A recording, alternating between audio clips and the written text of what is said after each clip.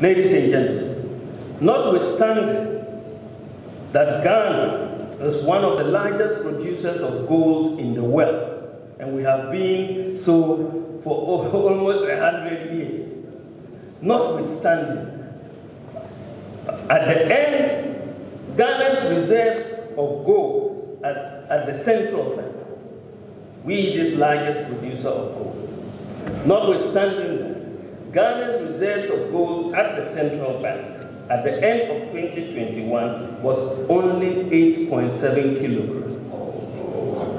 That is our quantum of gold reserve.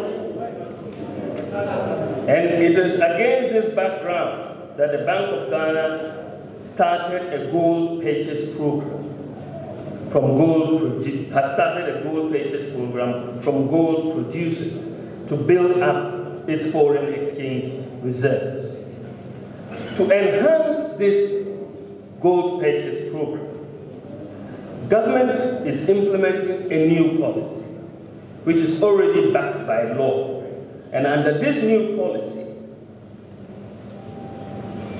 the Bank of Ghana, the central bank, will have the first right of refusal for all gold mined in Ghana. We will have the first right of refusal. The law says if you mine gold, we can buy it off you. And so the central bank will have the first right of refusal, and the central bank will purchase the gold at world market prices, and the mining companies will export the portion that is not purchased by the central bank.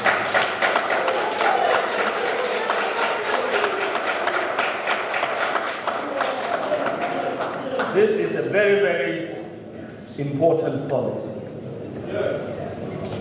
Ultimately, once we accumulate enough gold, our future borrowing and our currency can be backed by gold.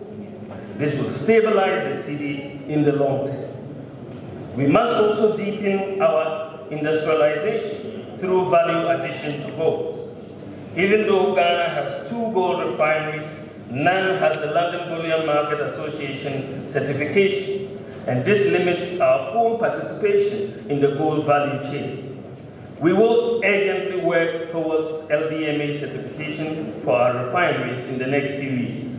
Value addition to minerals such as lithium and bauxite will similarly be pursued, in addition to our 1D, 1F program and the continued implementation of the automotive sector policy.